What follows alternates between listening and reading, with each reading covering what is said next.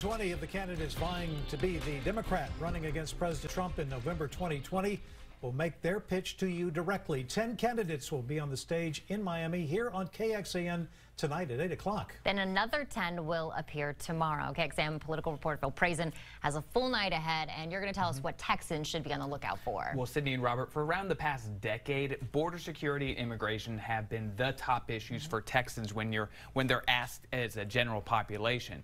Now, this issue is tricky. One, it's so very partisan. Because of that partisanship, winning over this Democratic crowd might come back to bite them in the general election against President Trump.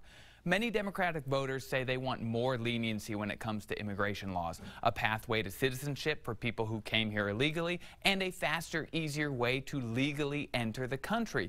But then candidates open themselves to Republicans claiming they want open borders. When it might not be true, it is an effective campaign talking point. And that's why you see only a handful of candidates coming up with immigration plans, including Elizabeth Warren, Julian Castro, and Beto O'Rourke. We've waited more than 30 years on this. We cannot wait and allow the perfect to become the enemy of the good. We've got to move on this. And with the crisis happening right now, both in the Rio Grande Valley and in the El Paso sector of the border, that is sure to come up tonight. And